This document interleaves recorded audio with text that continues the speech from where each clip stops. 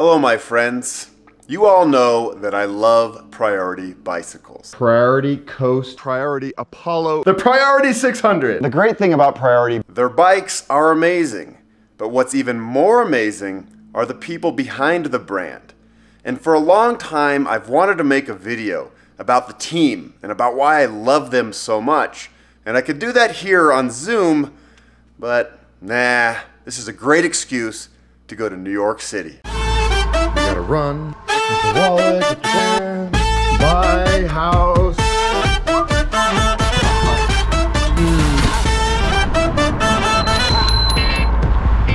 So I've worked with a lot of other brands in my career, but Priority is different. It's not just a business relationship, they're my good friends.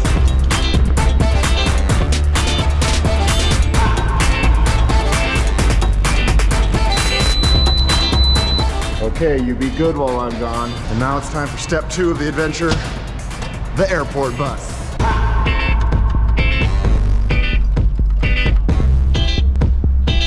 "20 minutes till I board." There we go.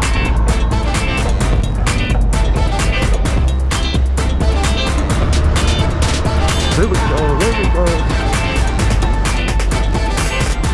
Hello?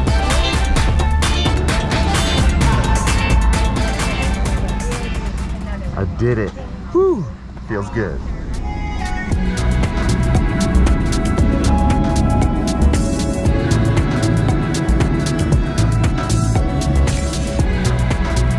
We're gonna get back.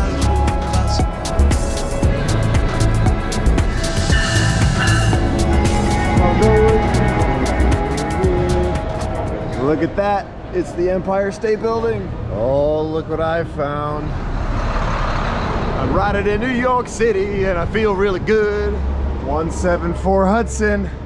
This is the place. All right, let's go. What's up? Oh, so good to see you in real life. Here. This is Dave in real life. What's up, Connor? This is Eddie. Oh my God. So I've never met Eddie in real life till right now. I exist. He exists in real life, and this is the guy behind. He's the guy behind the 600X. If you're loving that bike, it's Eddie.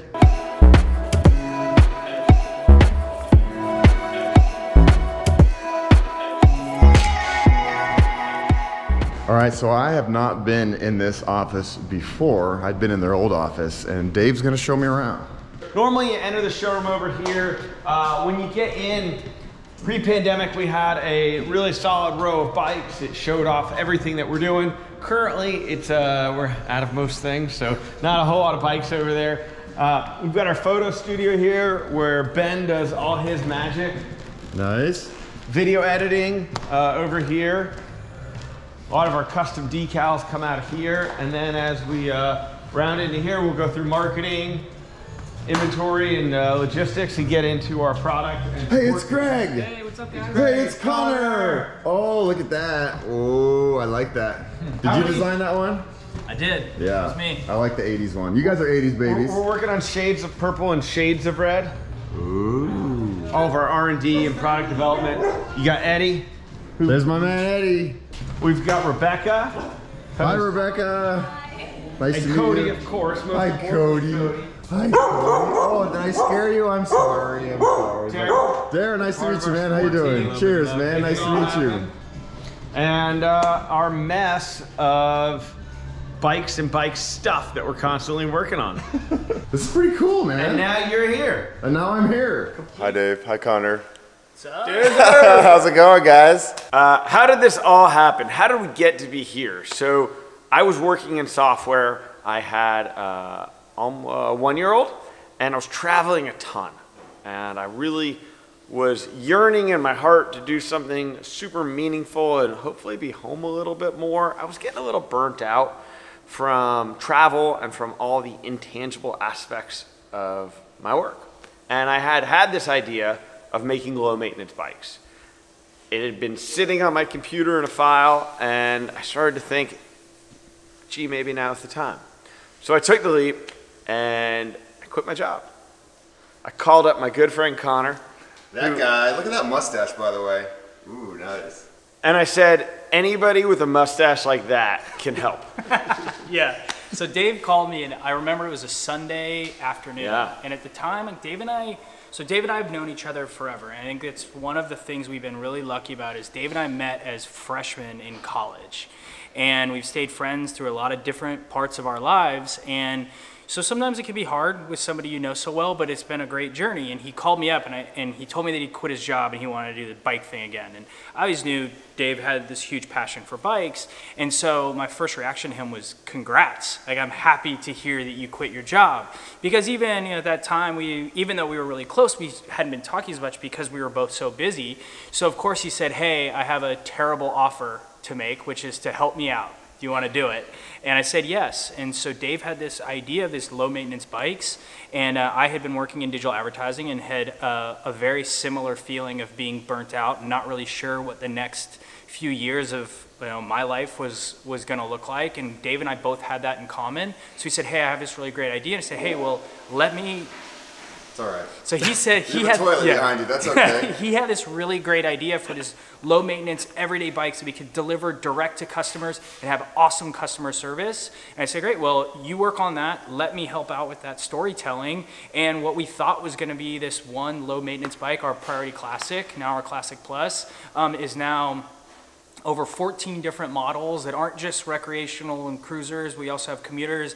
And now because of this amazing partnership with Duzer, we have these really great adventure bikes that are literally taking people from a half-mile jaunt to grab groceries or coffee in the morning or ride with their family to multi-day, multi-state, multi-terrain trips that still come back to that phone call saying like, hey, I want to make a low maintenance bike. How do you just start a bike company? So I had some experience in sourcing bicycles and in automating supply chains from my days in software. So Connor and I started working on the branding side of it, and we made a pitch deck on how our low maintenance bikes would be different and why factories would want to work with us. And then I flew to Taiwan, and I met with about a dozen different factories and said, here's my idea of a low maintenance bike. And of those dozen, I think 9 of them told me to get lost. So that left us with 3. And then we started working with those 3 factories to figure out how we can make the best low maintenance bike. Once we got a prototype we were happy with, we went to the Kickstarter community. I wanted to put together a company to bring a product to market that really doesn't exist today. And we will always be grateful for the Kickstarter community who completely embraced us and helped fund our project. We raised $550,000 in 30 days.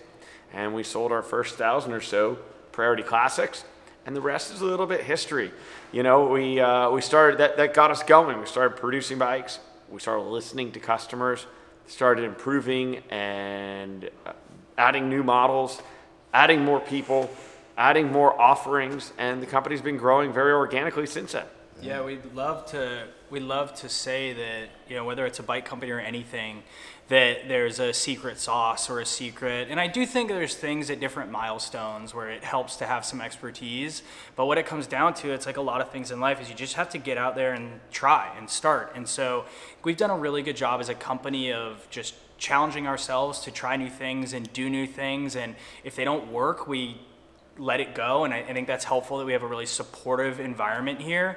And so if we try an idea and it's great, fine, move on. And because of that, we have found pathways to new models by just listening to what customers say, or because someone here is passionate about something. We say, you know what, if you love bike packing, let's talk about how to make a low maintenance bike packing bike. Let's make that happen. And I think trying a lot of things, not being afraid to fail, being able to move quickly off of things that aren't working great have all been little pieces along the way that have helped us grow. I would say also extra kindness. Extra kindness. Extra kindness. Extra kindness is definitely part of the secret sauce. We get hundreds of customer service emails and messages a day, and kindness is certainly a huge part of that. Being a direct-to-consumer bicycle company is a hard thing because people are getting their bike and they want to get on and ride, and sometimes they just have questions about it. So kindness is a big thing of us. wanting to let people know that like we're here and we're real people. And Dave instilled that from day one and saying like we're only as good as our last review from someone, and we really believe that every day. So our customer service team here is awesome because they can literally be reached on any method of communication, any modern method of communication. We probably have a fax machine somewhere, but they can reach out and ask a question as simple as like, hey, is this my right seat height? Yeah, send us a photo. Like we'll tell you, what we think. So we really do want to be here and present for people every step of the way. So we are 365 from 9 a.m. to 10 p.m. East Coast time. You can call, email, text, WhatsApp, Facebook, Instagram, Twitter. Tweet. We don't have a fax. That is not true. We do not have a fax. Do not fax us. Our fastest response is via email and text and WhatsApp. Those get to us quickest. But we're just here to help. And so we've really tried to build out an organization of folks that some people specialize in fit. Some people specialize in bike maintenance and gear tuning. Some people specialize in flat tires, right? So we've really tried to create a group that can triage whatever anybody needs and get back to people quickly. Our average response time on email is about 10 minutes. You kind of just said, oh, you quit your job, you went to Taiwan. You made it sound easy, but it's anything but easy. Yeah, I think, I was hearing from you last night, and I know this, how hard everything you do is, yet in your videos, it all looks so easy, right? And even when you look miserable in your videos, you don't ever admit you're miserable, maybe for a millisecond, but then you turn positive. There's nothing been easy about starting Priority or running it day to day. It's really, really hard. But we love it, and that's what makes all the hard work worthwhile. I was here till midnight last night. Connor and I are constantly working till midnight or later. It's a really hard business. It's really hard getting a business off the ground. It's really hard making sure that we make great products that our customers love. And by the way, sometimes we fail at that. And so then you got to admit it, and you got to fix it, and you got to make it right. And it's all really hard. But we love it, and that's what makes waking up every day and coming in here great and talking to all of our customers and all of your followers. That's what makes it rewarding and makes all the hard work worth it, right? I probably won't go run an ultra to see how hard that is, but probably not. No, you definitely won't. I definitely won't. Definitely not going but to. I think that there's a lot of hard parts of this that people don't see, and it does. I think kind of like your videos, it all looks easy. It's just all really rewarding. Yeah, it feels good. Feels good. We were talking about the metaphor of like, if you're not ready for practice, you're not ready for the big game. I think that's the same thing here is like, if we don't do the research, we don't put in the work, we don't test things, we don't try things creatively, we don't tell the story on the video, then, we're not in a position where somebody should love the bike as much as we do. So I think it's just about showing up every day and like putting that work in and continuing to push so that when someone has a question, you've got to answer for them. Or if somebody, has an idea that we think is a good idea, we're in a position where we can test it and try it. And that stuff isn't easy, and it's just about showing up every day and doing it. You've mentioned low maintenance bicycles a few times. What does that mean? How does it differentiate from other bikes? It's a great question. So when we started the Priority Classic and every model since then, we look at the bike and say, what market are we going after? Who is our customer? And how can we make the bike as reliable as possible? What can we do to take away all the problems that might fail when you're on a trail? Obviously really important in bike packing, but also really important, for example, in our beach cruisers. We make a beach cruiser that is very rust fighting, knowing that the elements at the beach are one of the hardest things to keep a bike alive. So we really try and look at every single nut and bolt, and whether it's something like the gearing and putting a pinion gearbox on, or an Enviolo CVT, trying to look at the gearing, how do we make it reliable? Of course, at the heart of every single Priority bicycle is a Gates carbon drive, which is the most reliable drive system, far more reliable than a chain, maintenance free, no rust, no lube, lasts 2 to 3 times longer. And then it's every little piece, the brakes, the handlebar, the seat, make sure it's comfortable, make sure it's gonna last a long time. Nothing on a bike is forever. Everything eventually needs maintenance, but we want bikes that are always ready to ride. So whether you're going bike packing, or whether you're a daily commuter, or whether you're just riding with your kids every couple weekends, we wanna make sure that you can put air in the tires and go. Yeah, there's a lot of things about bicycles for everyday riders. A lot of things that keep people from riding are a lot of the things around the bicycle themselves, right? So a lot of people have the intent and the desire to ride, but what happens? They get a flat and they're like, well, I had a flat tire. This bike is now just gonna get slammed in the back of my garage. Or if you don't ride in the winter and you got your bike in the garage and all of a sudden like holiday boxes and cars and all the other junk, golf clubs get sort of put on the back and you've got this big, heavy, clunky bike in the back and you're just not gonna take it out. Well, what we wanna do from an accessibility standpoint is help make it so that you don't have to take your bike to the shop all the time. So let's put puncture resistant tires on there. We don't wanna deal with you having to haul a big, heavy bike out, just to go for a ride. So we do it with this rust-proof aluminum. So those little things are great.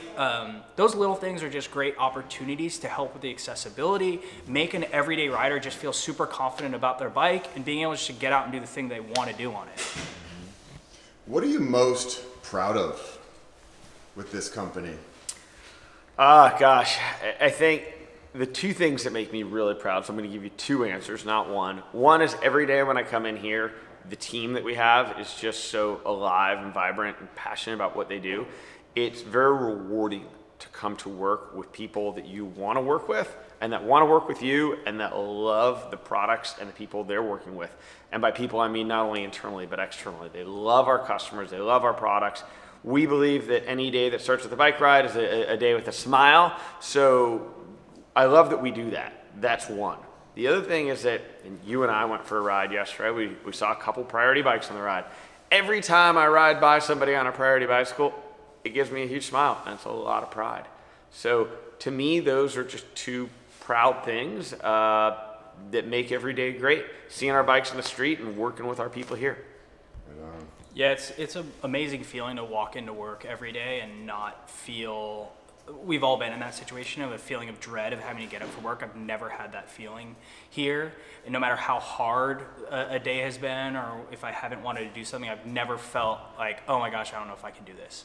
And I think that's a great feeling and experience to have. But even more than that, Dave talked about the team, and I think that's always going to be that number one thing.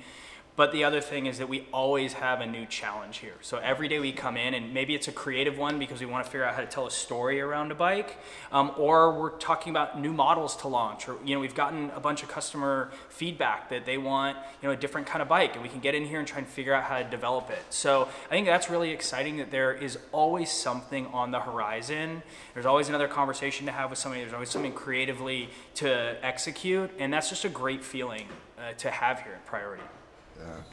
Just a kind of an overarching bike question. You want to put more bikes in the world. You want more people to ride bikes. You said it. Every day that starts with a bike ride is a great day. What does the future of Priority look like, and where are you gonna take these bikes? Where's the innovation going?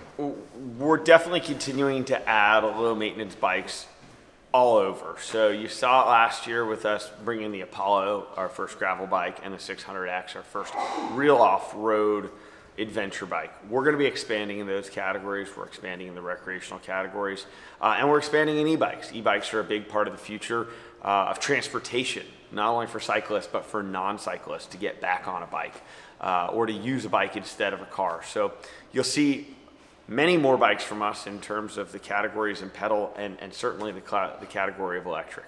How did we meet? People always want to know how we met. It's a pretty cool story. Let's do that. All right, here we go. It was a cold winter day in Minneapolis. I'm thinking February 2017, is that right? January, February? Yeah. The sidewalk we're riding on is just glare ice. Check this out. It's like ice skating. So we were doing a media event. It was our first media event ever. And we chose to do it in a nice, warm, exotic location. February in Minneapolis. Yep, riding around Lake Calhoun. Lake Calhoun. The idea was an iced over lake ride. This is fun. Around Lake Calhoun in Minneapolis in the dead of winter. Yeah, to show that the bike would perform and perform well. I tell people all the time, if you can start and end your day with a bike ride, it can't be a bad day. We put together a media event on how you can ride in Minneapolis in the winter, and of course having a low maintenance bike that performs well in all weather is a big part of that. Ryan was invited to it and we instantly fell in love.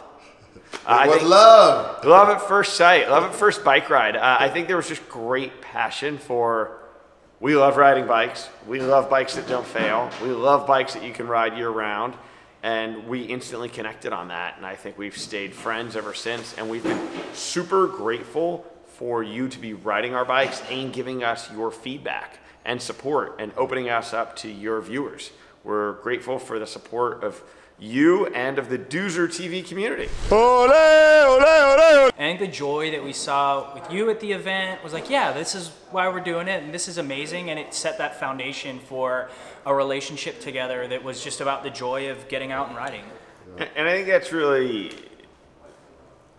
so parallel to everything we've done here at Priority. Nothing has been easy. Everything has been painstakingly difficult. But at the end of it, you smile and you're like, wow, all that hard work was worth it. And what a great time we had. And then we got out on the bikes and they were awesome. And we met cool people. And that's what it's all about. It really doesn't matter if it's summertime or wintertime. Whenever you're on a bike, you are smiling. It was meant to be. It was destiny, my man. Yeah. So this is my man, Eddie. Boom. First time I'm meeting him in real life. Can you We've believe talked it? on the phone how many times? 1,000,000 times. A number of times. Yeah, but, a number of times. Mostly just to say what's up, how you doing, you riding your bike today? Yeah, exactly. So Eddie is the brain man behind the 600X and a lot of the other innovation here at Priority. What's your background in bikes? Like, what brought you here? That's a good question. I grew up messing around with bikes, and I mean, I like to think it all started with Legos, but I was always taking stuff apart in the garage and putting it back together. I would kind of go around the neighborhood and pick up random bikes at yard sales and put them together into monster bikes. I was fixing my friends' bikes since, pretty early age. So I always kind of liked the mechanical aspect of bikes and kind of the freedom it gave me to ride around my neighborhood and go explore, to get out there, if you will. So it's always kind of been a passion for me. When I got out of college, I was looking for a job and got a job at a nice reputable bike shop here in New York City and kind of worked my way up to the management level. Moved around to a couple different bike shops in the area and worked in 3D printing for a little bit as well, which sort of gave me a taste for the product development process and kind of technology and how you can incorporate new technology and innovation into a product. Through a twist of fate, I happened to see a posting for a job, my dream job in a lot of ways here at Priority Bicycles, and Dave was nice enough to give me a shot. So I came here with a lot of ideas, and it's been a really great environment where people support you and support your ideas, and I feel incredibly blessed and fortunate to be here with such a great group of people and been given the opportunity that I have. And this, my friends, is the lovely Lauren. And you've been with Priority pretty much since the beginning, right? Since day zero. I've been here since before we launched our Kickstarter. How'd that happen? So friends of friends introduced me to Dave, and they said, this guy Dave has this amazing idea for a bicycle company. Go watch him start this company. You're going to learn so much. I thought it was just going to be a fun summer project and a crash course in starting a business. 7 years later, I am still here working side by side with Dave and Connor every day. And it's been so incredible to be a part of the evolution of this team, to grow with the company.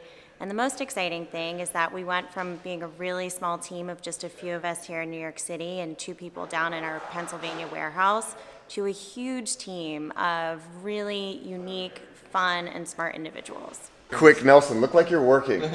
Okay, so this is Nelson. We are in the customer service. Yes, exactly. It just slams on a keyboard like that. So I have not met Nelson in real life until this week. It's really cool. He's helped me so many times mechanically. He's probably helped a lot of you as well. And I just want to talk to Nelson about what you do every day, how you help people, man. Yes. So please excuse my hoard pile, but this is part of my madness that I do every day.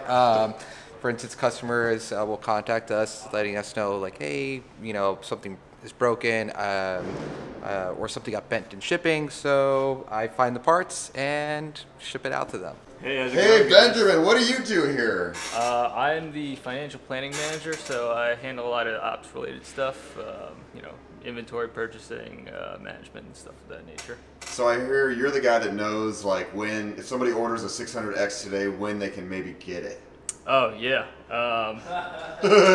That's the number one question. When great do we get our question. 600X? Great question. We get about 500 of those a day, but I mean we're trying to crank these out as quickly as we can. You know, the tire supply chain, you know, not even for our industry, is just a mess right now, unfortunately. But you know, we're doing what we can. Hey, wait a second. Who are you? I haven't filmed you yet.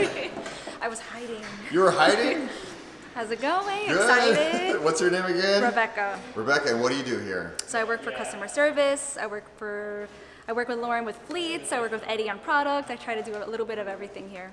Right on. Cool. It's great to meet you.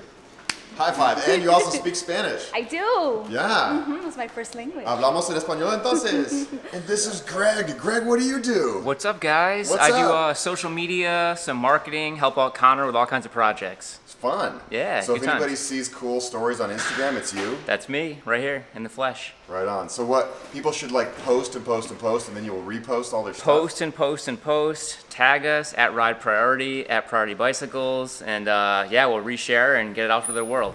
All of you are so amazing. I love you all.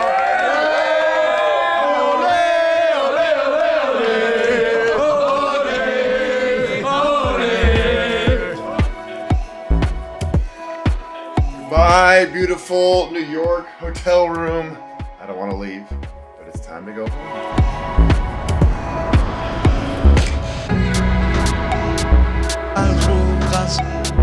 Back in the groove again. We gon' get back to Now, wasn't that better than a Zoom call? Now, I didn't just go there and interview Connor and Dave and harass all the other employees with my camera. We did a lot of other fun things. I actually set up a public presentation on one of the nights, and people came from all over New York and beyond, and it was really fun to share stories and actually see people in real life. And then the next day, we all got on our bikes. We're excited. We are very excited. And rode from Manhattan all the way past Yonkers, way out north to Sleepy Hollow. Yes, the real Sleepy Hollow from the stories. Yeah! I also got to see Eddie rock out with his band. He is a man of many talents, and went on a great run with Connor and Lauren all over Lower Manhattan. Yeah! Look at that, it's New York back there. Oh my God. And it was just really fun. It was a great trip to New York City. I hadn't been there in 2 years. And the point of this whole extravaganza was to just see my friends, because that's who they are. They're truly my dear, dear friends. And now you know why I love them so much. They're just really good people. I would say also extra kindness. Extra kindness. Extra kindness. Extra kindness. Is definitely part of the secret sauce. And I hope you enjoyed it. I know it was a long video, but you know, sometimes it takes a long time to tell a story. So thank you so much for watching this. Please like and subscribe, and we will see you down the road for another adventure.